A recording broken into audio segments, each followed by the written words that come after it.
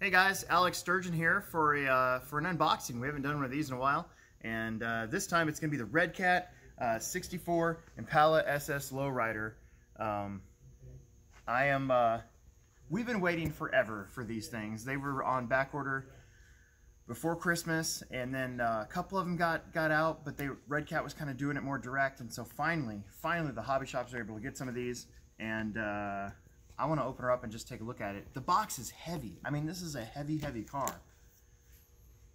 The other thing too is they kind of do the same kind of cool thing that if you look here, I don't want to mess it up, but you can undo this and it's got like a graffiti background, so you can set up like a you know, like a what do they call that, you know, you can set it up in a diorama. There you go, diorama. So here's the thing, I wanted to show this too. This is really cool. So it's not just a box, like they've actually taken care of the box. They've made the box kind of like artwork almost, you know. So look at that, that's pretty neat. Instructions, stickers. We know nobody looks at the instructions. And then your first thing here, so this is that 6-channel radio. We'll come back to that. Let's get the car out. It's packed in there really tight, really well. And then I want to be careful here because it is very detailed and really heavy. All right. Wow, that's heavy. Okay. Bam. There it is. That is great. I mean, it reminds me of more of like a model instead of just an RC car. It's fully functional. I mean, the whole idea is to have it do some hydros, and you can turn on some Dr. Dre and go at it. Here's the bottom carriage of it. Look at that. There's your linkage. There's your drive shafts. The tires are so small, but I mean, it's scale. I mean, that's really cool. Let's see if we can take the body off. The clips are hidden very well underneath.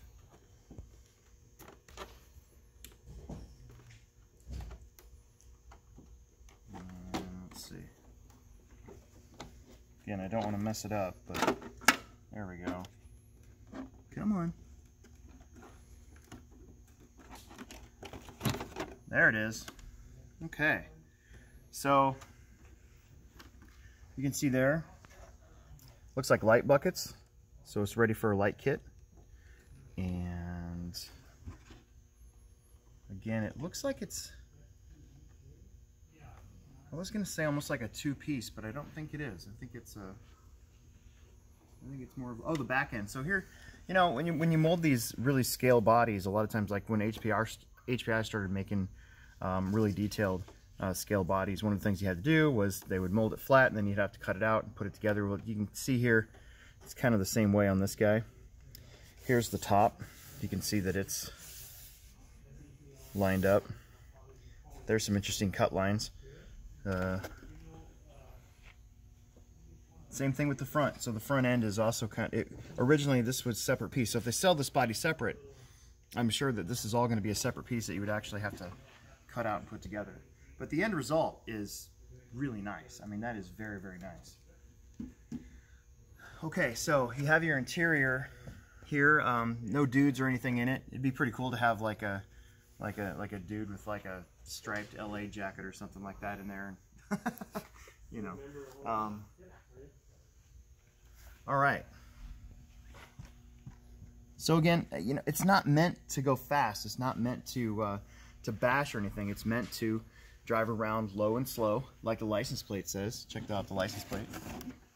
Sorry, there it is right there. Low and slow.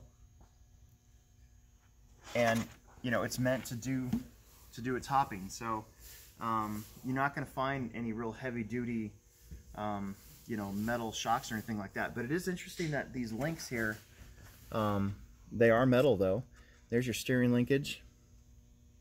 Here's one of the servos. So I'm going to guess that there's a bunch of servos in this thing. So there's two. let's see what we got back here. Oh yeah, there you go. Look at that. There's 3 and 4.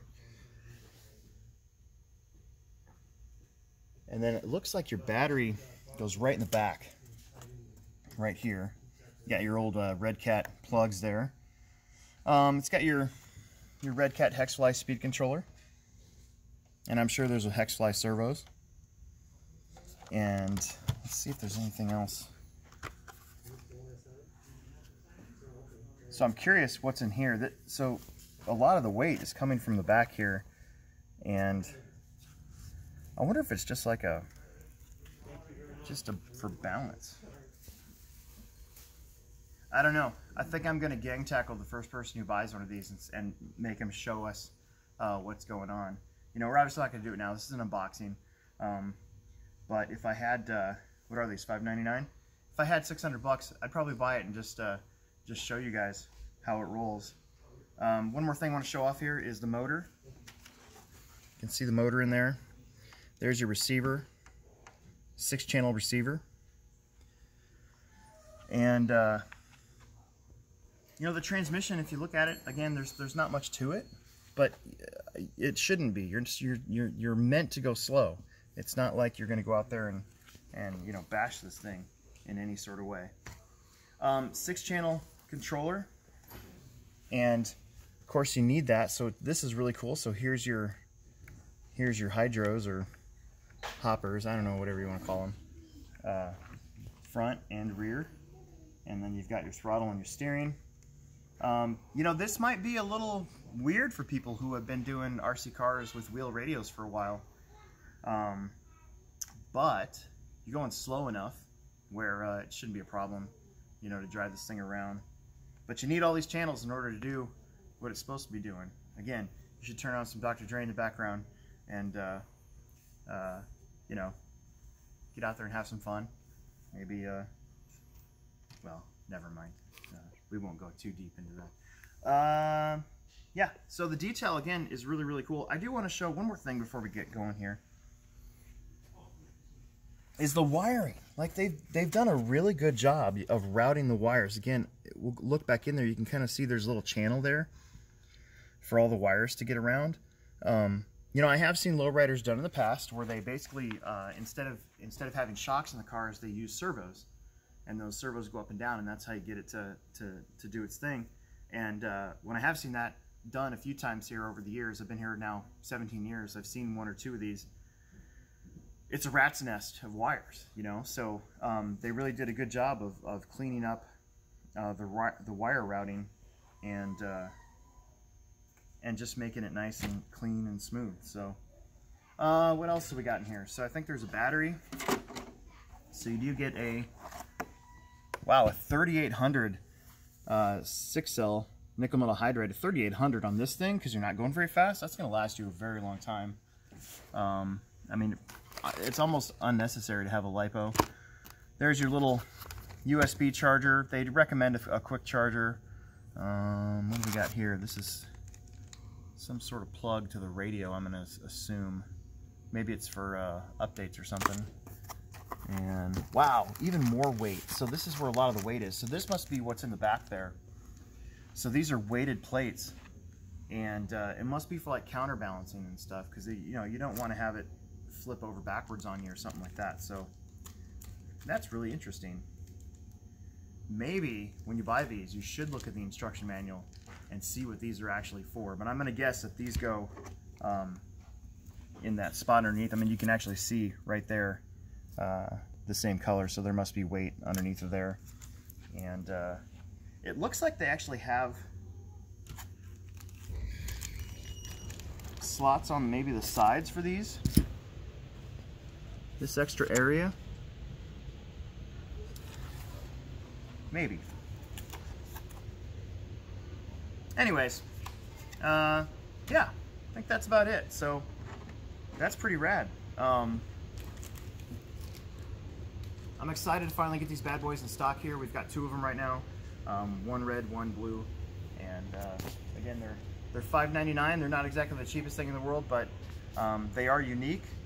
They are something completely different to the RC world. I don't think we've ever had a ready-to-run car with hydraulics in it, especially an Impala, and especially one as detailed as this, so it looks really nice. It's good stuff. So, good job, Redcat. I also got to say, Redcat, thank you for putting the car on the box. That's one of my big pet peeves in the RC world, is when we don't put cars in the boxes. And here we go. We actually have the 64 Impala on the box. People can see it, people can look at it, people can read about it. And then you can use the box for a backdrop, for a diorama. I like it. All right, guys, that's our first unboxing in a while. Be prepared for another one here really quick. And make sure that you subscribe, like, tell your friends. And if you're here in town or anywhere close and you want one of these, we got them in stock. Thanks for tuning in, and we'll make another video soon.